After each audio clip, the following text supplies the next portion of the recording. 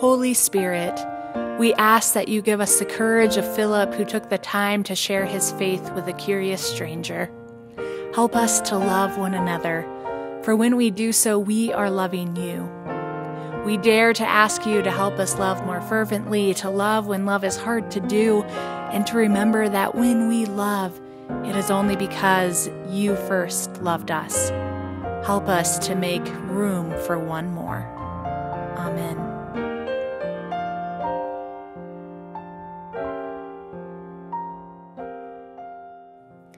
Friends, we now move into a time of Holy Communion.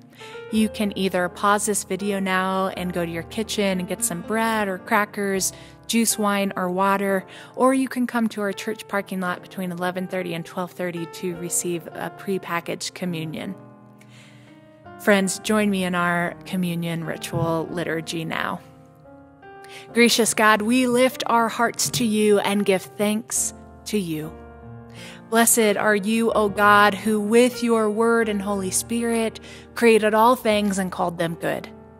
In Jesus Christ, your word became flesh and dwelt among us. Through Jesus' suffering and death, you took upon yourself our sin and death and destroyed their power forever. You raised from the dead this same Jesus who now reigns with you in glory and poured upon us your Holy Spirit, making us the people of your new covenant.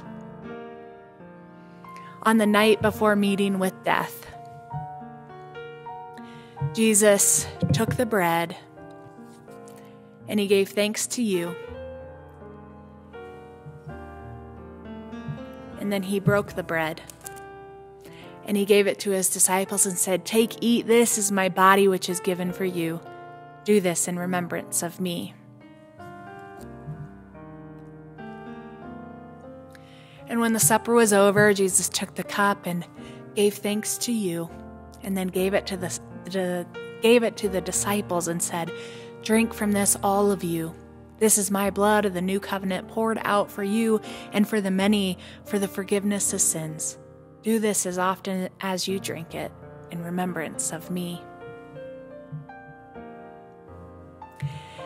And so, in remembrance of these, your mighty acts in Jesus Christ, we offer ourselves in praise and thanksgiving as a holy and living sacrifice in union with Christ's offering for us. Pour out your Holy Spirit on us gathered in our homes, wherever we may be watching.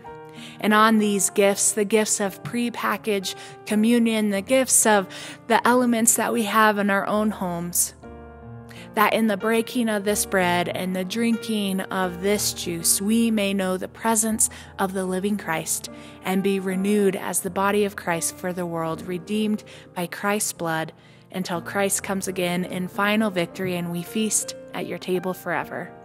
Through Christ, with Christ, in Christ, in the unity of the Holy Spirit, all honor and glory is yours, Almighty God, now and forever. Amen. Friends, all are welcome to this table. You may now partake in your elements at home, or I will see you a bit later at the church to share in this ritual of grace.